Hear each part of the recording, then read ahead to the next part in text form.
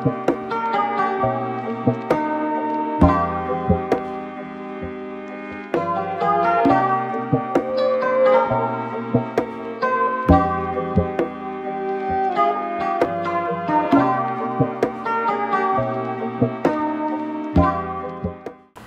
friends, my name is Lenice. Welcome back to my channel. I'm excited to share with you guys today a little quarantine project that we have been working on.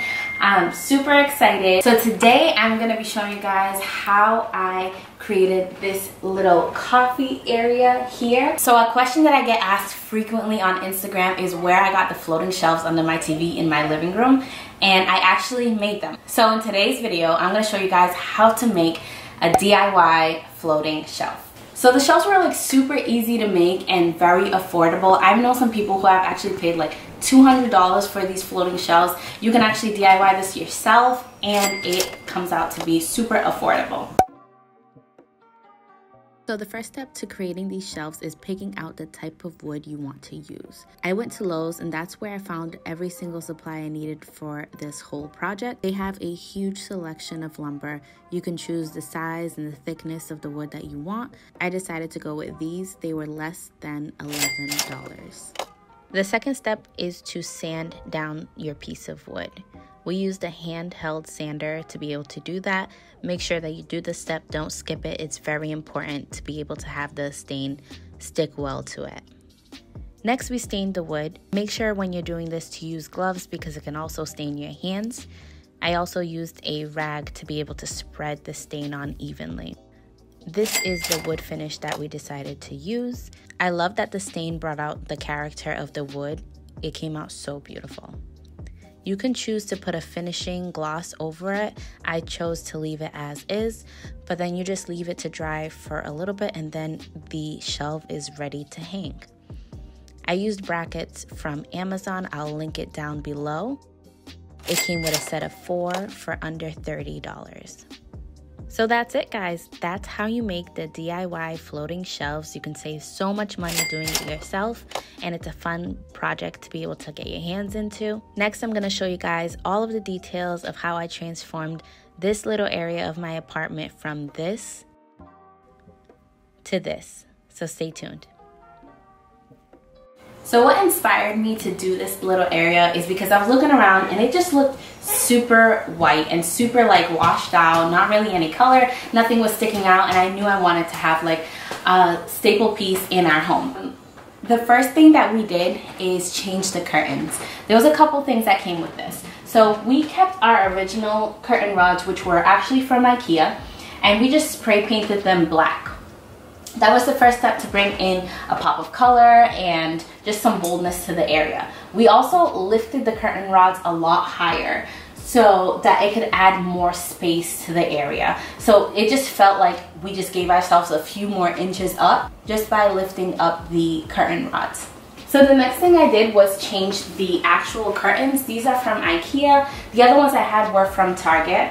I just felt like this added a little bit more of the neutral tones that I was actually going for. With the curtain rods being like up higher and change the curtains and the curtain rods being black, I feel like it added a little bit more character to the area. So the next thing I did was probably like one of my favorite things. When I saw these, I was like, I knew I had to have them, and I knew that it would be like the perfect place for them. So I grabbed these baskets. These are actual baskets, decorative baskets. These two are from the at-home store, and these two are actually placemats from Ikea. So all we did was I figured out what placement I really wanted it in, and then we nailed them to the wall. Super simple, super easy. I feel like it adds such a huge difference to the area. This cart is actually from Ikea, and it's super easy to build. I love the color of the wood, and it's actually really affordable. So what I did with it is I decided to like organize this area down here. These two things are actually from Maxx, and I think they were only $9.99 each. And then down here I kept these bins are from Ikea as well, and these I just keep my cookbooks in. And this one is like extra placemats, extra table runners, and things like that. I like to have things that are cute but functional. So these are actually holding the kids' activities, and then these are gym drawers.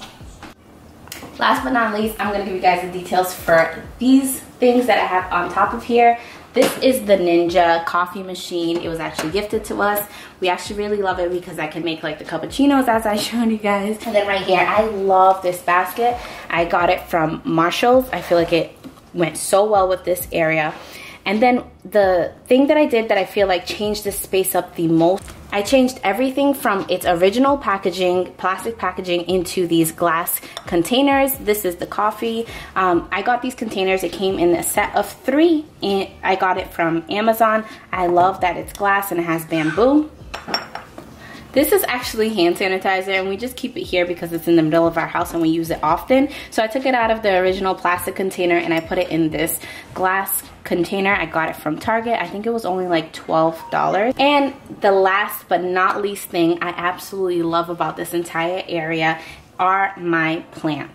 So this quarantine, I have been obsessed with being a plant mom. I am a new plant mom, and these are actually all of my plant babies. So most of these plants, I got it from my friend Carissa. She is from Soil and Sun. I'll tag her down below. She has the most amazing plants, and she's super helpful with helping me like keep up with the plant and make sure that I'm doing it. She's like my plant doctor. So I check in with her. We have FaceTime calls and everything. She's amazing. So you guys should definitely check her out. These plants, I feel like they added the greenery, they added the color, they added so much life to the area. So I am actually in love with all of them. I can't wait to get more. Yes, friends, this is it. That is all of the details for this area. I hope you guys like this video. If you do, give it a thumbs up, comment down below, and subscribe.